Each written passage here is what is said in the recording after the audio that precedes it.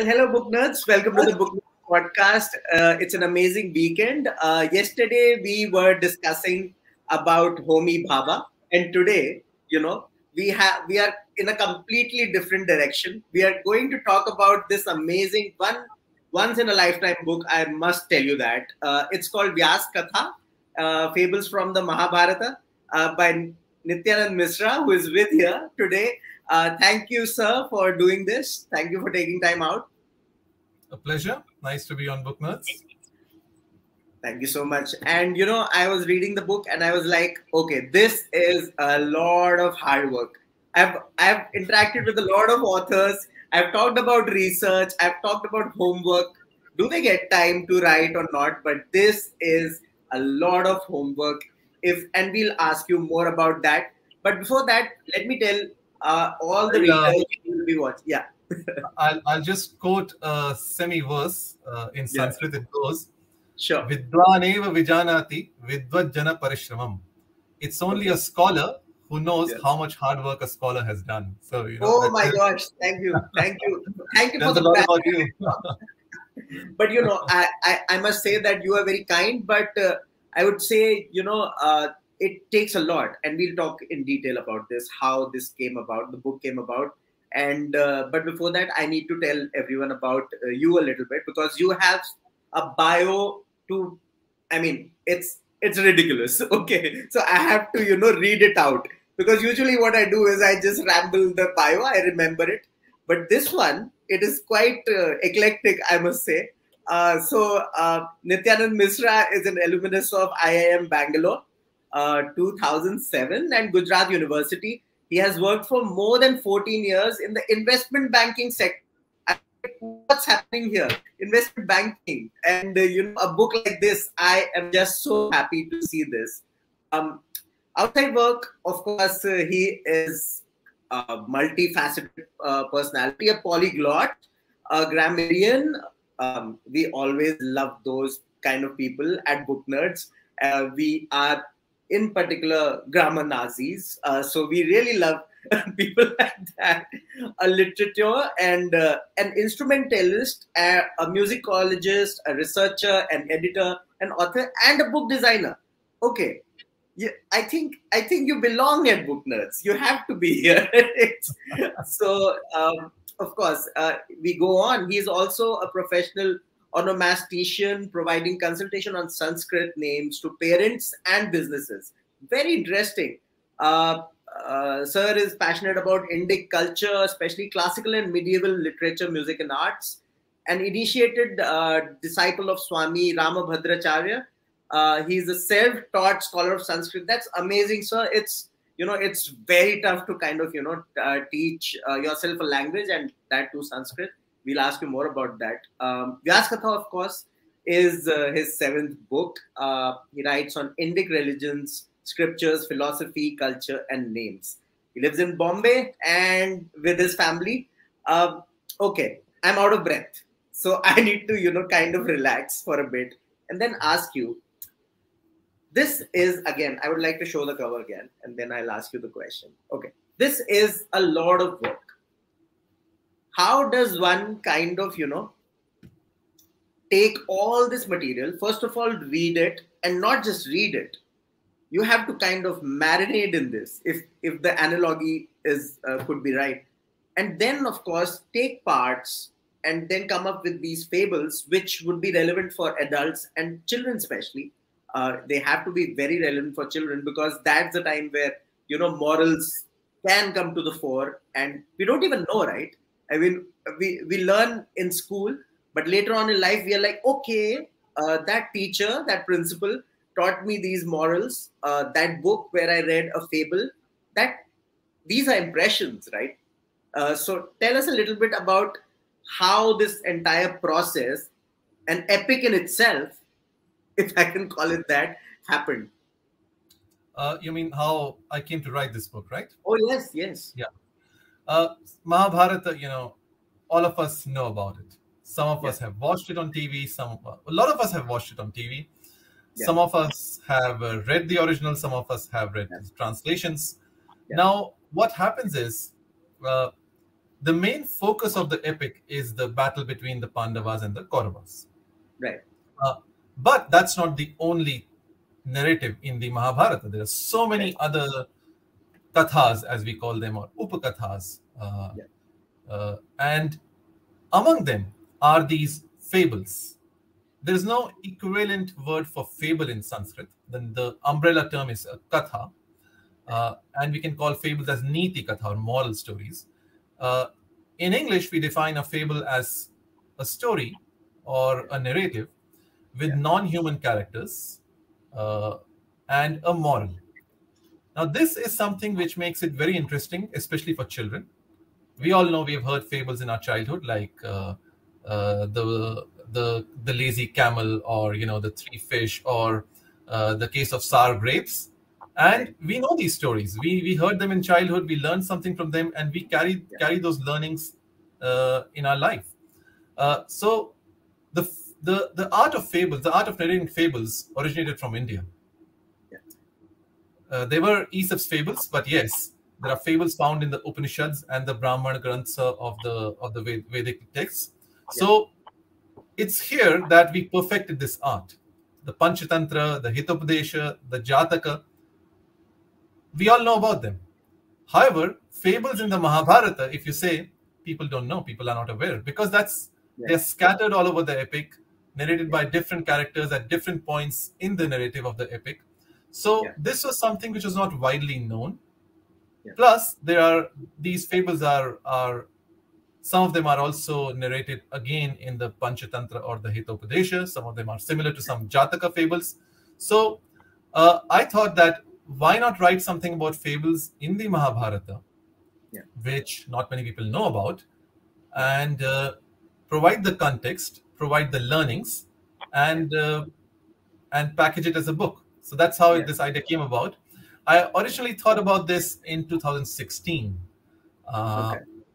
and came up with a list of stories I wanted to write about in 2017, but somehow didn't get time to write the book. Then finally, 4 years later, there was time. And so I said, okay, let's write this book. And that's how it happened. Yeah, I mean, there's a publisher's note at the beginning of the book, and I would like to show it to everyone. It basically says that, while some portions of a few kathas in this book may not resonate with modern readers, all the kathas are unabridged translations and have stayed true to the original text.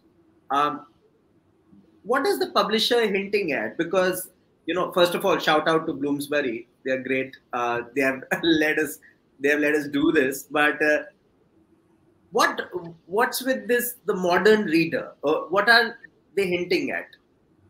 I don't know exactly, because this is from the publisher. It's kind of a disclaimer that you have in every most of the books carry this on the copyright page, like all the views expressed are of the author alone. So I guess it's kind of a legal process where a legal team advises that since some portions may be considered objectionable by some readers, so let's put this note. However, as we have said, these are faithful and unabridged translations of the stories or fables in the Mahabharata. So even if somebody finds it uncomfortable that a specific portion, I think in our effort, we have to maintain the original intent of the Mahabharata. Right. For example, let's say filial values, a brother sacrificing his good for his gain for somebody else's, or the devotion of a wife to the husband, which is in the fable of the pigeons.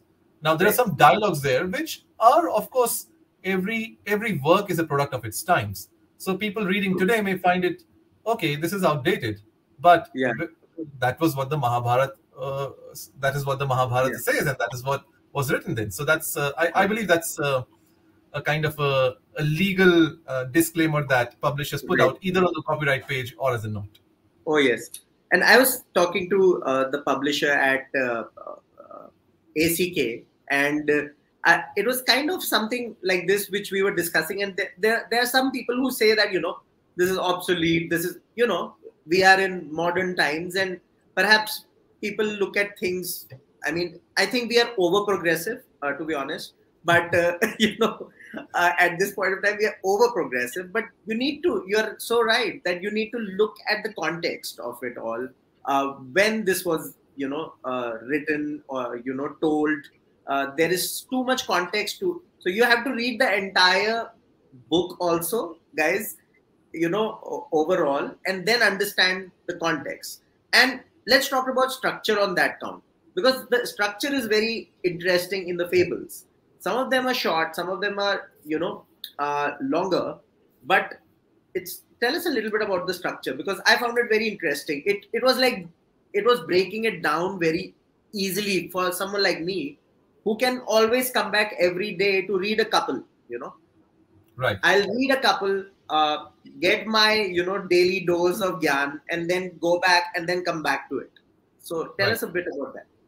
So if you compare the Mahabharata, the fables in the Mahabharata, to other works like Panchatantra or Hitopadesha or even the Jataka, the Panchatantra is a book only on Niti Kathas or fables or moral stories. So this is only about moral stories, or the Hitopadesha, or even the Jatakas. In the Jataka Kathas, there's also a Buddhist touch to it, like there's a Bodhisattva. And so the ultimate message is not just a moral learning, but also praising the Bodhisattva or the Buddha. However, they're all together. In the Mahabharata, because the fables are scattered all over, told by different characters at different points of time. For example, there's a fable of the crow and the swans.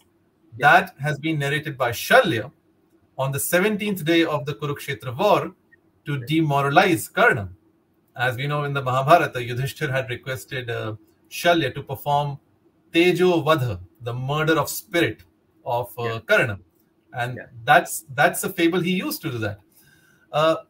So every fable, if we just narrate the fable, it's not going to help.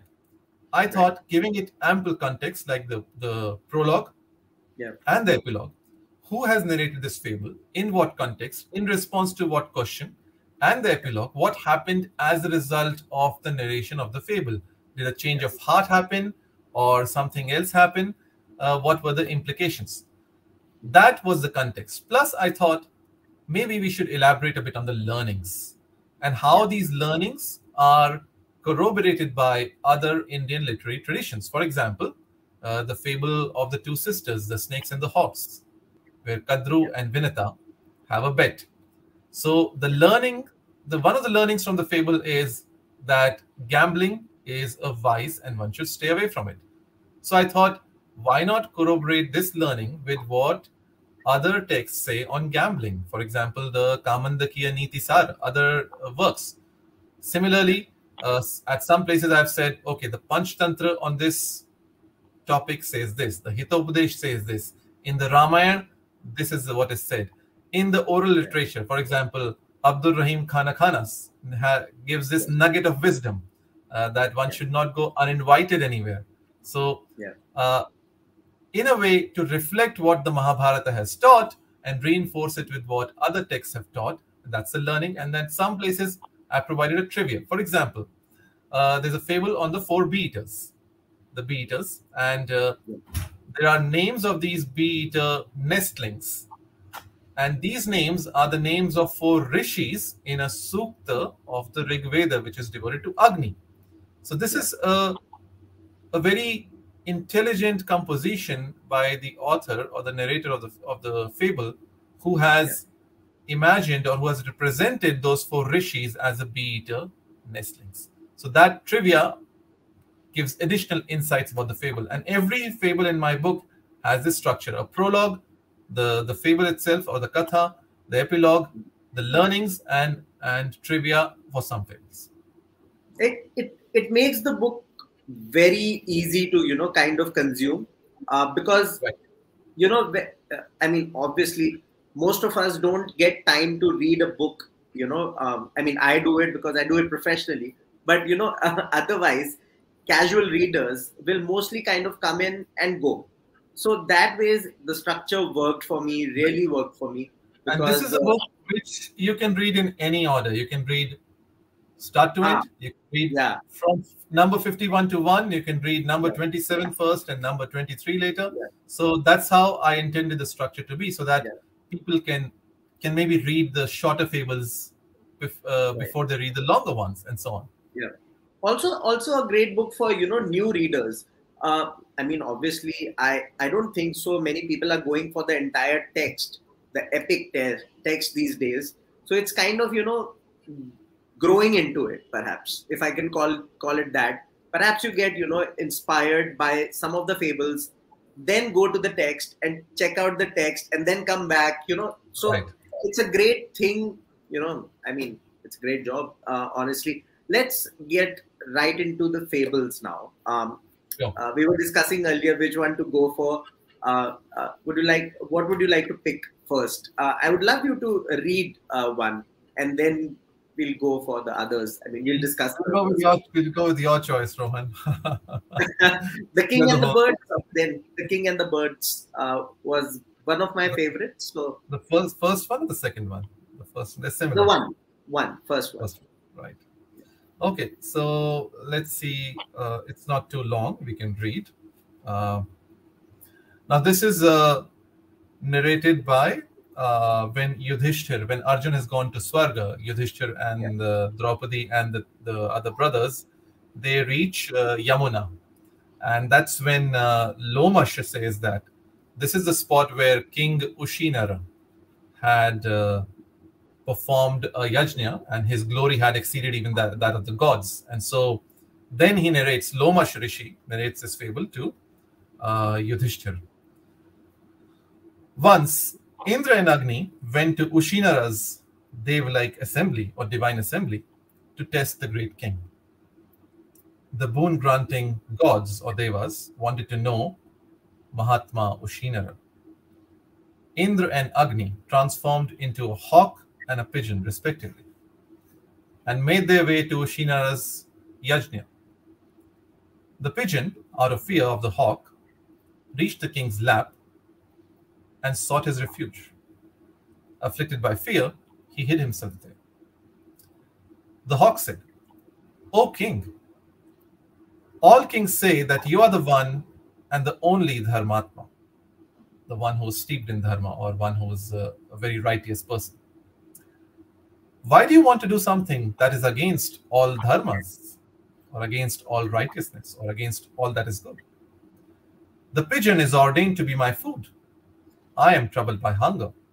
Do not protect him out of a desire to achieve dharma. You have given up dharma by sheltering him." The king said, "O great bird, he is scared from head to toe. He is afraid of you and wants my protection. Desirous of saving his life, this bird has come to me. If I do not hand over to you this pigeon, who has come here seeking his safety, it is the supreme dharma. O hawk, why do you not realize this? O hawk, the pigeon appears to be agitated, trembling with fear. He wants to live, and so has come to me. Abandoning him would be reprehensible. One who kills Brahmins, one who kills a cow, the mother of the world, and one who abandons a refugee, their papa or transgression is comparable." The hawk said, "O king, all creatures are born only due to food. They grow by food and live by food alone.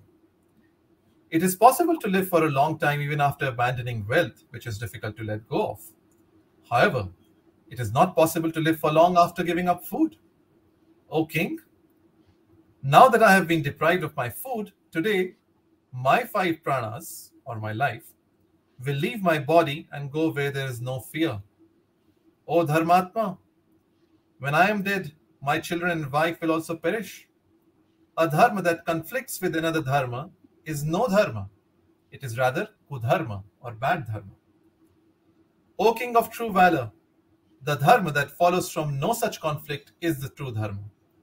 O protector of the earth, one should ascertain the greater and smaller good among conflicting dharmas and follow that dharma where there are no obstacles. O king, considering the greatness and smallness of actions in determining what is dharma and what is adharma, a certain dharma to be there where the good is greater.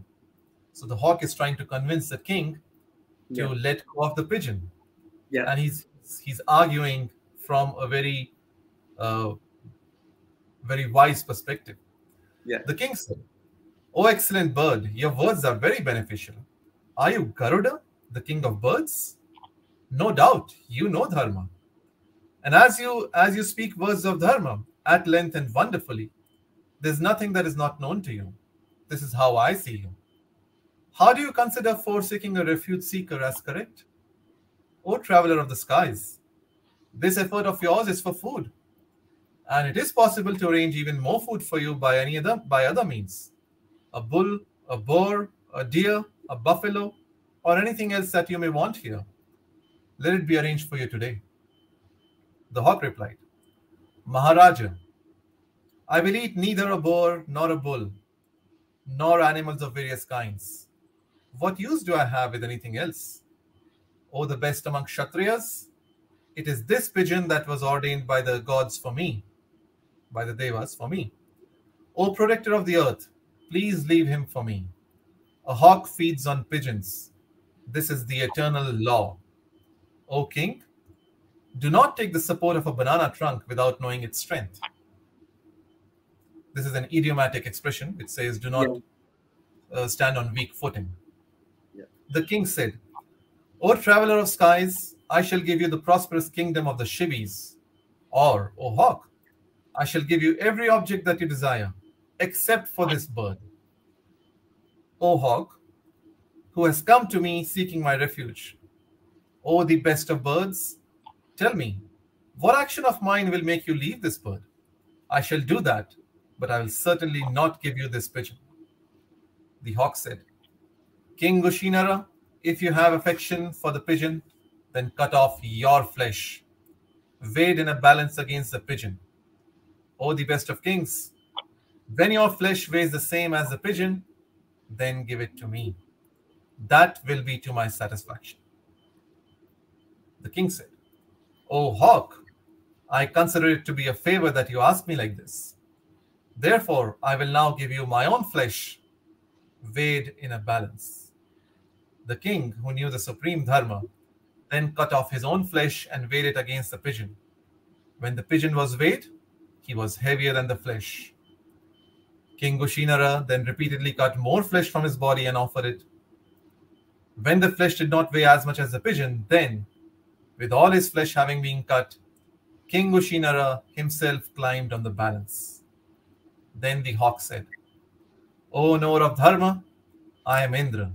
This pigeon is Agni. Desirous to know your dharma, we both arrived at this place for yajna. O king, as you cut parts of your own flesh from your limbs, this brilliant glory of yours will surpass all others. O king, as long as humans will speak about you in this world, your fame and lokas will stay permanent." After speaking thus to the king, Indra once again ascended to Swarga with Agni. The righteous or the Dharmatma Ushinara spread dharma both on the earth and in Swarga. Later, the resplendent king also ascended to Swarga with his body. Of course, I mean, the fable is so relevant in contemporary times. I mean, it's quite, quite something. Think Still, about it. There's a war going on in Russia and Ukraine. yeah, yeah, Millions of refugees have fled Ukraine. yeah, What do other countries do? What does Poland do? What does Germany do? We are all inspired by these countries who haven't thought about their good or bad, but they have just sheltered those millions of refugees right, who have run away from Ukraine. yeah, So the fable teaches that if somebody comes to you for shelter, for your refuge, it's the foremost duty of anybody to protect that person, to offer them food, to offer them shelter, to offer them a place of safety. And this is relevant today, this will be relevant tomorrow, this will be relevant at all times. yeah. So, I mean, you're so right. And, it is very funny that when, I come across people who are like, I mean, there are some people who just, take it easy. Like this knowledge right here, and which has been kind of, the author has worked hard on, kind of making the format such that it's easy to consume. People just, okay, it's not so relevant because we are too busy, and we can't see closely. So that's why this one was my favorite, because it was so relevant. Also, not that others aren't, but this just struck because of the factors that you have mentioned, especially the war. Okay. I know we decided that, we should take the questions at the end. Can we take a couple? Because Sure. I think Why not? some people are kind of, asking. So let me go. Okay. Okay. Ravi Gaur. Let me show question. Ravi Gaur. Question. I read the story in my school, but the king name was given Raja Shibi. Are they both the same? Yes, so there is another fable in the Mahabharata with the name as Shibi, and that is also in this book. Now, in the Mahabharata, we come across three such fables. In one of them, it is Shibi. In one, it is Ushinara, and in another one, it is I don't remember the name right now. And at one place, it is said that these two of these persons were the same. So it's right. It is the same story that you heard. Yeah. Thank you, Ravi, for the question. Let's go to another one. Yeah. Devika is asking, why would you recommend reading mythological fiction? It's kind of related. Would you like to Okay. take that one? Sure. I use the term Puranic or Aitihasic fiction, or not even fiction. I just use the word are Puranas. Yeah. Now, Right. Even if you think that these are imaginary, even if you think that these are fables, or even if you think about the Mahabharata or the Ramayana or Puranas as imaginary, there's so much to learn because uh, they they give us such a great understanding of human behavior and human thought process. Yeah. It's not for no reason that the Mahabharata is one of the most popular literary works ever written down anywhere in the world, because the people there, you look at different characters, look at Duryodhana or Yudhishthira or Draupadi, and there's so much human understanding, you can relate to them. So why do I recommend reading such works? Because there's so much to learn, that's all. Thank you so much, Devika, for your question. I hope the author has answered it for you. And also, I was really fascinated. Of course, you did not perhaps. Let me ask you first. There is some amazing artwork in the book. And, is it because you want the children to kind of imbibe this? Or what was the thought process behind this? Let me show it to everyone. So, there is artwork in, with 25, the 25 illustrations is one. yeah, yeah. It's beautiful. Tell us, how this process worked, because it's kind of a collaborative process. It's like, the illustrated children's books, kind of that format. But here there are fables. So how does it work? How does the format come up? Yes. Now, I wanted these illustrations to be in color. Okay. Unfortunately, the publisher Bloomsbury thought that this would be more expensive then. I know. But I know. all these 25 illustrations inside the book are in color. Yeah. They are all oil on canvas, around 3 feet by 5 feet, or some are even bigger. And Wow. what the artist Shivani Atri, how she worked on these was, I would send the translation and the original text. So my translation and the original text, and then she would compose it in her mind. And then I would identify one verse from the fable to be written as part of the painting or the illustration. Right. So we try to be as faithful to the original text as possible. For example, if you look at the Rishi and the insect, I think it's number. What's the page number? The Rishi and the 361, fable number 45, 361. So here's an illustration which shows Vyasa and an insect, and there's a bullock cart in the background, the multiple people. So why do we have four oxen there? Because the text talks about plural when it refers to oxen. Why do we have three men there? Because the text talks in the plural when it has three Right. men. Why do we have an insect there and not a worm? Because the text says that the Kita was running Right. fast on the road. So we tried to stay as faithful to the text as possible. Of course, there are some creative liberties which are involved in any work of art. So that's what the artist has taken, and even the cover page has been done by the same artist. So Wonderful. I wanted them to be rich in color, and these illustrations are interesting for children, but also because we have incorporated verses, original verses from the text, so even adults can appreciate this art. So yes, it was to make the book more interesting. A book on fables has to have illustrations. Oh yes, yes. Yes. So yeah. Also, the format could have been quite different as well. It could have been perhaps lesser text and more illustrations. Did you think about that also? I think that yes. What I wanted this book to be was a reading, which is a faithful and unabridged translation of these stories. Now, we are thinking of some derivative works, which are simplified versions of these fables, where we have more illustrations that could be targeted at children of younger age. This book, as such, can be read by teens, can be read by adults, and for young children, you need somebody to read it to them, like a parent, and to read and explain it to them. So yes, it's a trade-off that you have to undertake. If it's heavy on the illustrations, then you have to make the language far simpler than what is used in my book, as that would be targeting a very young audience. This book, as such, is for teens, young adults, and parents, grandparents who want to read it to their children. There's another one which is very interesting. It's less of a question, but I really wanted to pop this up.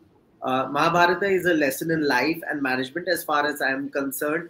And Bala is saying that you have consulted businesses also, and I don't know in what detail and what happens there, but what is the relevance there? Because it is hard for corporates to sometimes understand.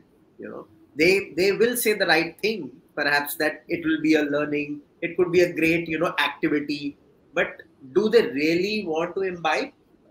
Can you shed some light on that? I cannot speak about the businesses if they want to imbibe or not, but if they really want to imbibe or not, but if they want to learn, there's so much from the Mahabharata, like strategy, comparative strategy. Politics.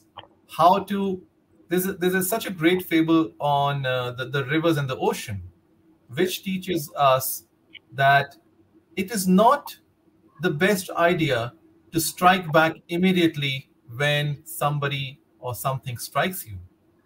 Right. The better strategy is to wait for the right moment and the right time, and then show your power. So a lot of times we see this everywhere, like in even in cricket. Is it wise to just go after the bowler like Amir Sohail did for Venkatesh Prasad, or you want to show your aggressive behavior at the right time, at the right opportunity? So there are so many lessons for businesses, for politicians, and for even people who are dealing with their the moral element. So it all boils down to the word niti. I've written in my preface, and I'd like to read this out. Sure. There is it's somewhere, I think. Yeah, it's sorry, give me a moment. Yes, so it's on page 2. Uh, Yeah. Unfortunately, there is no English equivalent of the Sanskrit word niti, and this Panchatantra, Hitopadesha, Jataka, to some extent Jataka, and these fables in the Mahabharata are works of niti. What is niti?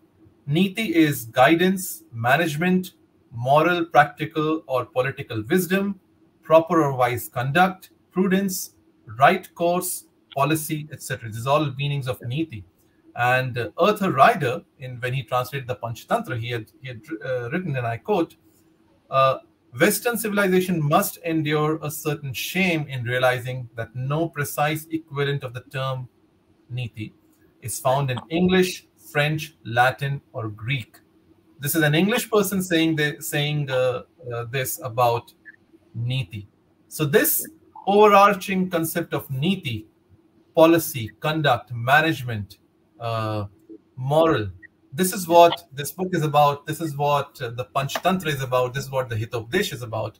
And all these stories teach us some small nuggets of wisdom which we can apply at various points in our life, at businesses, in politics, in our day-to-day life, and so on. Yeah. I certainly think that everybody reads these texts, and of course I would recommend read all the authors to get kind of a wholesome sort of Sure. view, and that's always great. Instead of just following one author blindly, it would be like it would be a great platter if you would do Sure. that. Let's go to Fable 39. It's called The Devoted Parrot.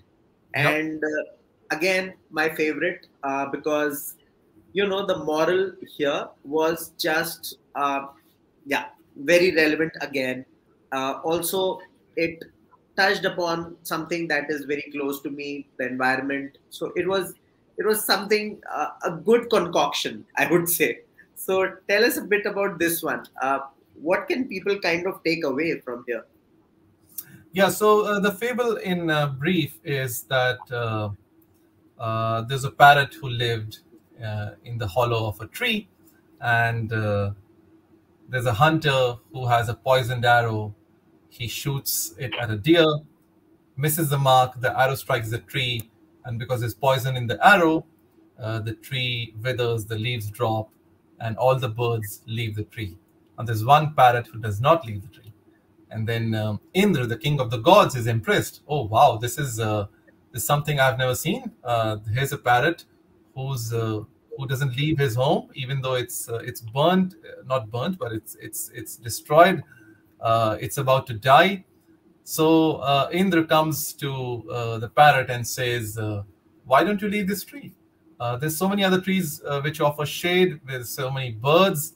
There's fruits, and you can live a life." And what the parrot says is very touching. The parrot says that this is where I grew up. Uh, this is the tree where I was born, where I acquired noble virtues, where I was sheltered with filial affection, and where I was never harmed by enemies. I am intent on compassion. I am a devotee of this tree, and I do not want to go anywhere else.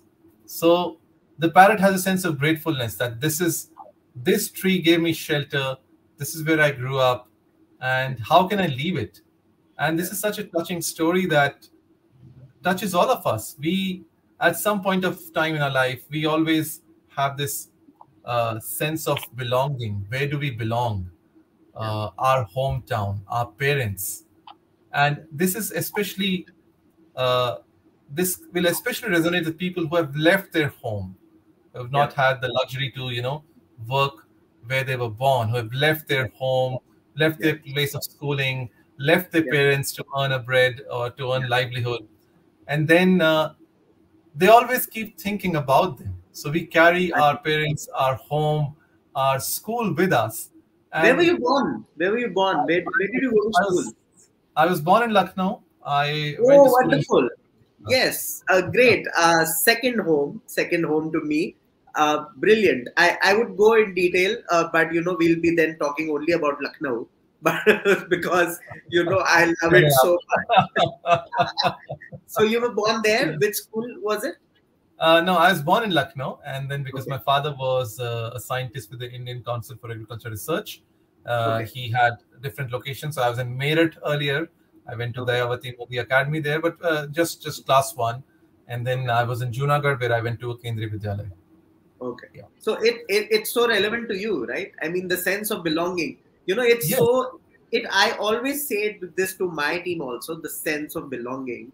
And some of them may be watching. The sense of belonging. There was this brother in our school. His name was Brother Dominic. And in all moral lectures, every week, for 1 hour, he would talk about sense of belonging again and again. I had never understood what he was trying to say, but you have mentioned it right now, and it all comes back, how it's so important. Please go on. For example, let's say today, if something happens in where I was born or where I studied, I want to know what happened. And if something sad happens there, I will feel sad. A part of me will feel sad. If something, if the home where I grew up, even though I don't live there, if God forbid, if there's a flood or a fire and that place is destroyed, even though nobody lives there anymore, you do feel sad about it. And Yeah. the lesson of the fable is that it's compassion, which is essentially a human value, and Yeah. the medium is the fable is teaching this through a parrot. Yeah. So the message is that here in a story, a parrot can be so compassionate, so why can't humans be compassionate? Right. It's a very deep lesson that what is this compassion, which is called anrishamsya in Sanskrit. So Yeah. it is the quality of being pained because of another's pain. When we see somebody else in pain, we feel that pain, and this is what's on display for the Ukrainian refugees today. Yeah. We feel their pain. We There are people who are welcoming them with messages in English and Ukrainian. This is Yeah. happening in Poland, which doesn't speak English or Ukrainian. There are Right. people who are welcoming them in Germany. There are people who are providing them shelter. So this compassion of feeling pain for somebody who's in pain, that is Yeah. its essential uh, lesson from this fable. And Yeah. this without this compassion, what will happen in this world? Everybody to feed for themselves, everybody to fend for themselves. It'll be a very bad place to live in. I So know. I know. And I just got goosebumps, although it's not even cold here. It's Dehradun, but it's not cold here. I just got goosebumps because it is the truth. Empathy, compassion, it has to be there. And you have mentioned the war a couple of times, and it is so relevant right now that we are having this discussion. Let's go to another question. sure. It's by Sneha. How important is the knowledge of Vedas and Upanishads? And I read a book, I think so, by Daji, and it's by Westland Books, and Mhm. it was about this, and it was also kind of not a similar format, but not exactly, but kind of similar. So tell us. I mean, would you like to take that one? Yes. So if you're thinking from a monetary perspective, how important is engineering and medicine versus knowledge of Vedas? No, it'll not give you money. It'll not give you a job. But to understand Indic culture, to understand Hinduism, the Vedic culture, and the philosophy of the Upanishads, on which the Bhagavad Gita is based, or to learn about the human mind and to learn about the history of this great country, it is important to have a knowledge of the Vedic and the Upanishadic texts. A follow-up question to that: does it give us an edge somehow? Knowledge, Does it an knowledge, edge? knowledge always gives you an edge. Okay. The more you know, the sharper you are. So Great. I can see. We haven't discussed the multifaceted you, but learning a lot of. I mean, you are a I'll polyglot. give you an example. I consult on names, and Okay. I specialize in Sanskrit names. Okay. Uh, I know the language well enough. I don't claim to be a pundit, but I know it well enough to comment on names, to discuss names, and to translate. And I'm still learning. Yeah. Now, does it give me an edge? in any interview, when I'm interviewing people for my team or in any interaction, if somebody tells me their name, I just tell them some small detail about it. And I think it's a great icebreaker. You meet a person and they tell me, okay, my name is Sahadeva. And I say, oh, do you know there's one in Mahabharata, but do you know there's one in the Vedic text also? And that's the king after whom Sahadeva was named.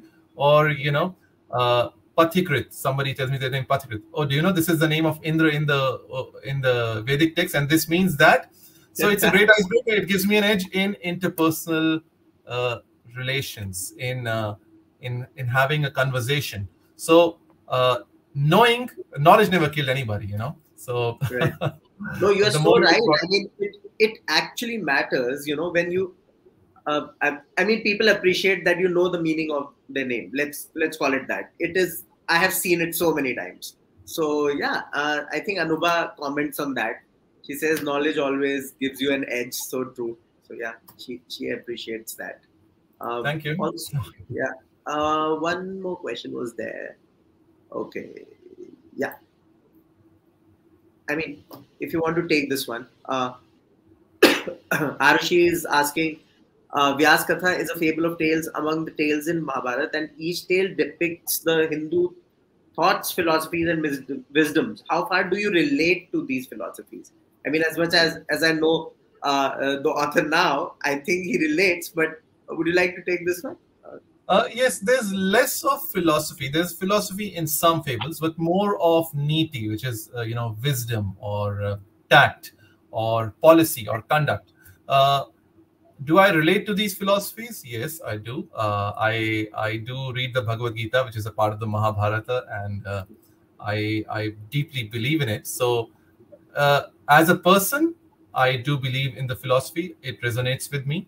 But even if you do not subscribe to this philosophy, there's so much to learn from the Mahabharata. There's so much to learn on the other aspects. So philosophy is something which, you may be a Buddhist, you may be a Muslim, you may be a Christian, but still you could learn so much from the Mahabharata. So in that respect, these fables are for everybody, for even those who subscribe to this philosophy or not.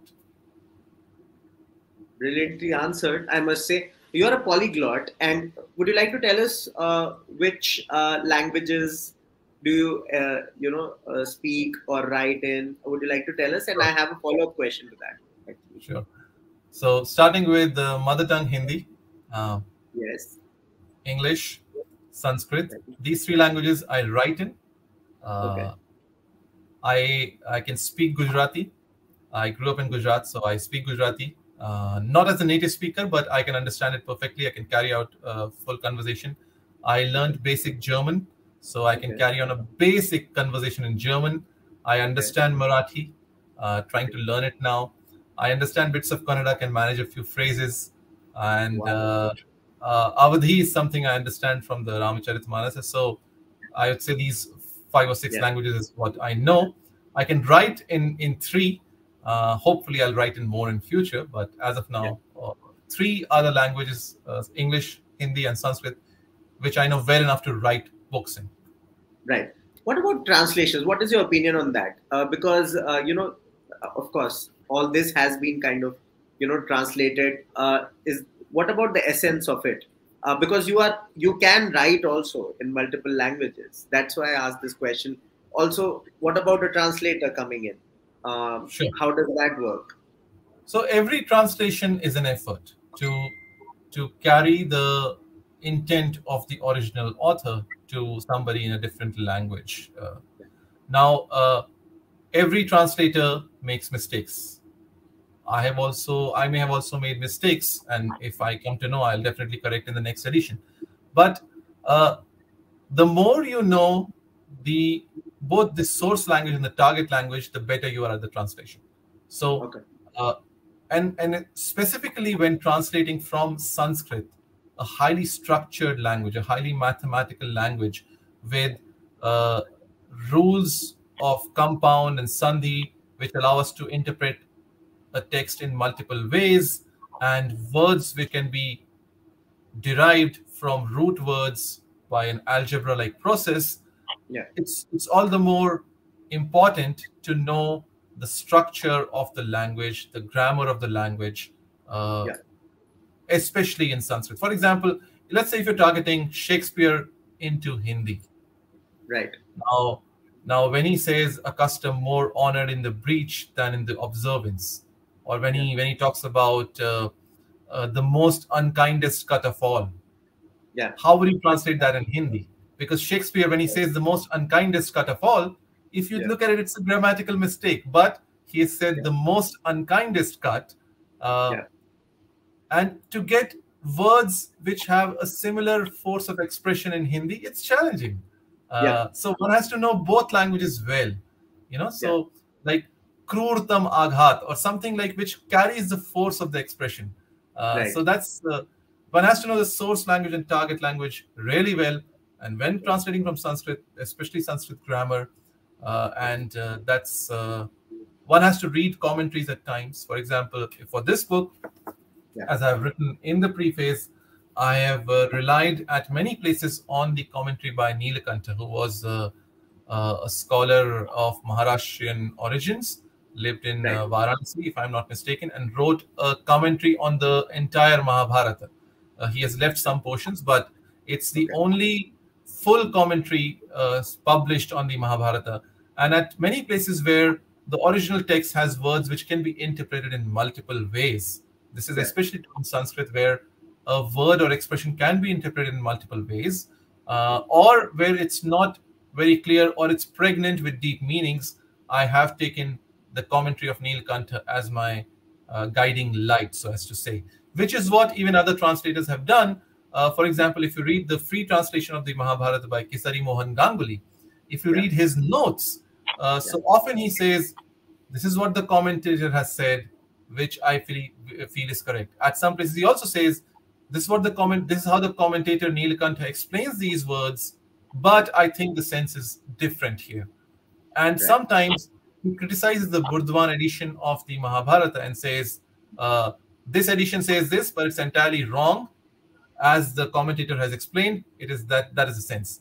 So we take previous translations or previous commentaries as a guiding light at times. So even I have referred to the Gita Press translation, which is in Hindi, and the translation by Kesari Mohan Ganguly. At times, I have been immensely benefited by them to see how other people have translated a similar expression or a phrase. I've taken them as my guiding light.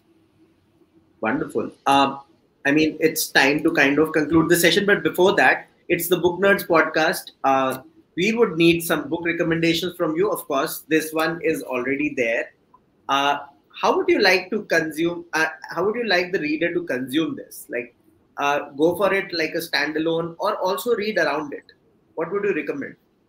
Yes, so my recommendation would be start with the stories, and then the fables which interest you more.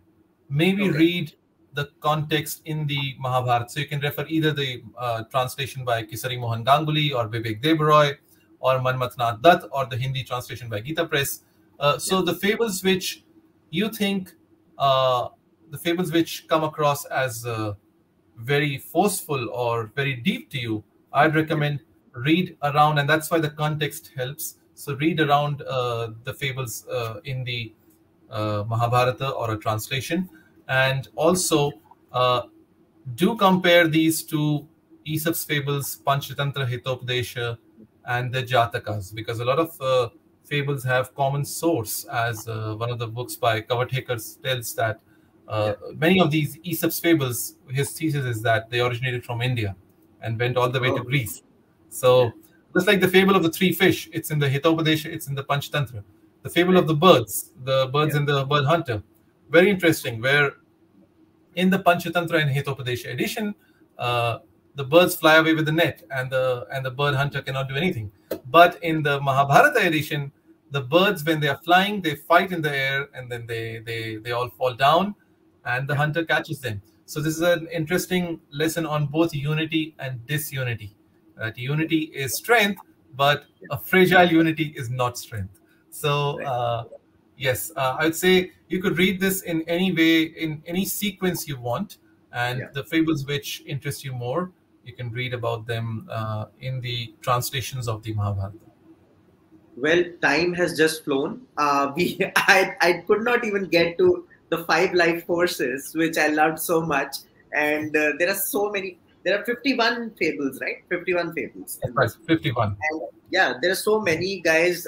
You need to experience them. It's an experience. I won't even call it a book, to be honest. It's an experience. If you read them, you can read like five per sitting also. It doesn't have to be at one go. So you can do that with this book, which is a unique experience these days.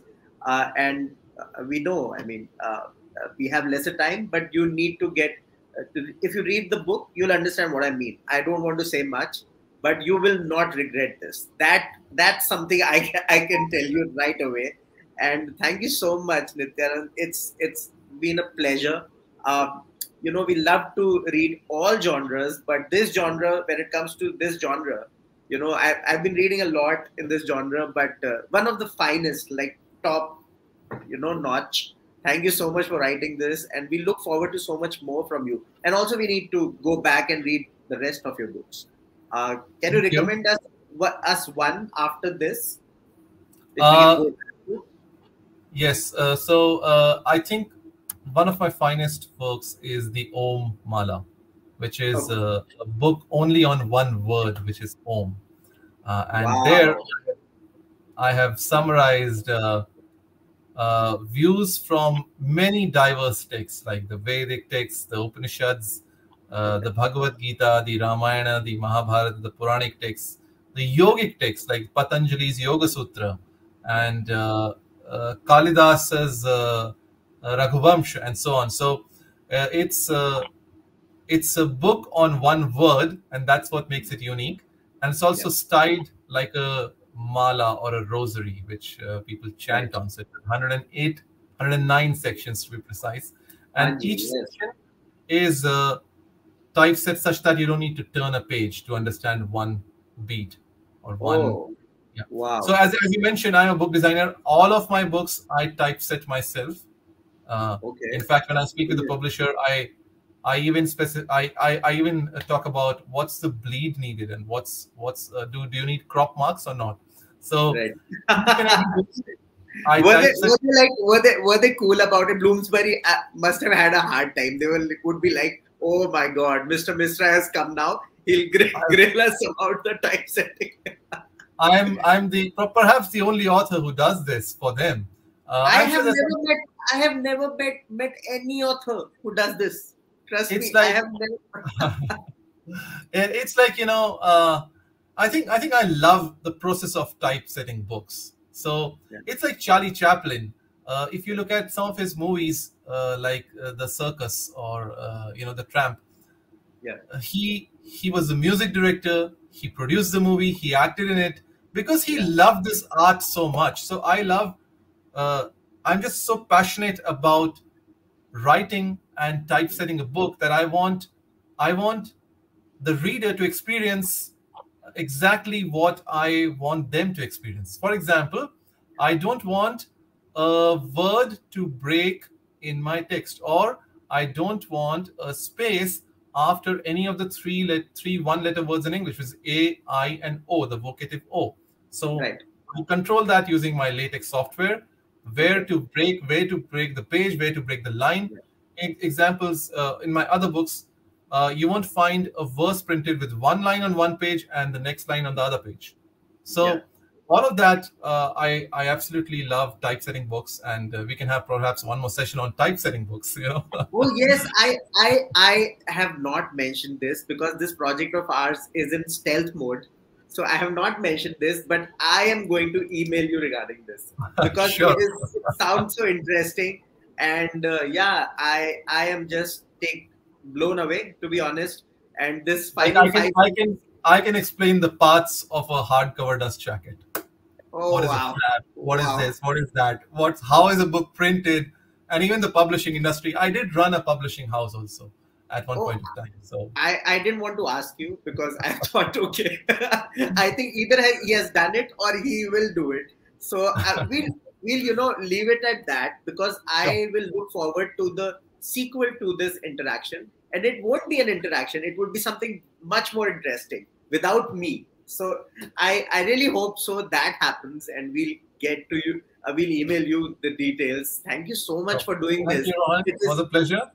It is just, we are touching the surface with you here, but thank you so much for being on the Book Nerds podcast. Looking forward to, so much more. I'll leave the link to this book, to Vyasa-Katha in the comments. Guys, do buy it. Leave a review on Amazon. It always helps the author. And if you have time, go grab it from an independent bookstore. Where is it available? Nityanand, where can they find it?